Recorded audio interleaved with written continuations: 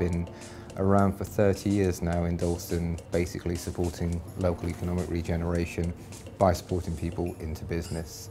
And we have a particular focus on cooperatives and social enterprises, but we help all sorts of people into small to medium enterprises, and basically local ownership of business as a great route out of poverty as opposed to low-paid employment.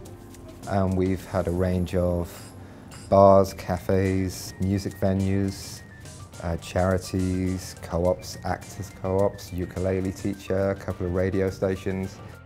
Worker cooperatives have become very fashionable lately, and that is great for us because that's something that we've always been keen on promoting.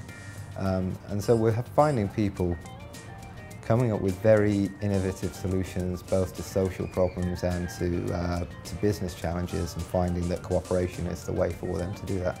There's a really strong offer, and it's really special in Dalston how well networked these organisations are and how keen they are to work together and achieve a lot more by working in partnership.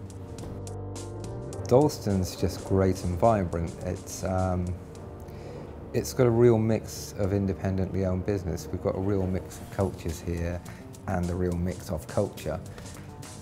As the area changes, as more affluent communities come in, it has become more attractive to bigger brands, but yet still we preserve these locally owned, independent, quirky businesses that you really don't find anywhere else. And I think people really enjoy coming and just being part of this amazing mix.